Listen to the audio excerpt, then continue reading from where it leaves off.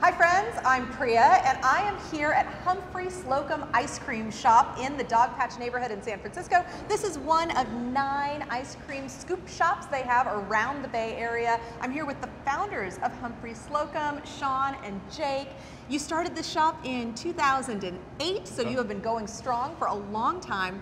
Why did Humphry Slocombe get started? That's right, we're 15 years old.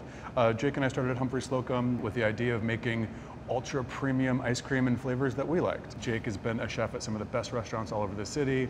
I came from a hotel restaurant background and we thought we'll get together, make some delicious flavors and see where it goes. And it was a huge hit straight out of the gate.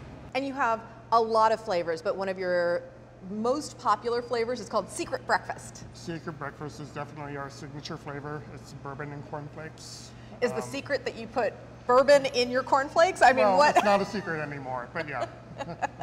And you have a brand new ice cream flavor coming online. You're going to hear about it here first. What's the scoop?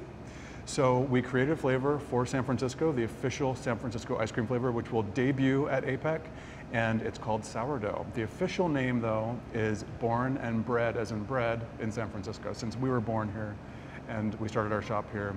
Tell me about the flavor of Born and Bred. Jake, being the genius that he is, created the sourdough. We made the sourdough ourselves. He swirled it with a little bit of salted caramel in our brown butter ice cream base. So it's sweet, it's salty, it's delicious, it's got great inclusions, and everyone's gonna love it.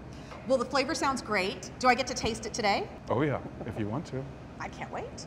All right. So come check out Humphry Slocombe Ice Cream when you're in town and make sure to try the new San Francisco flavor, Born and Bred. It's going to be exciting. Thank you both. We're excited.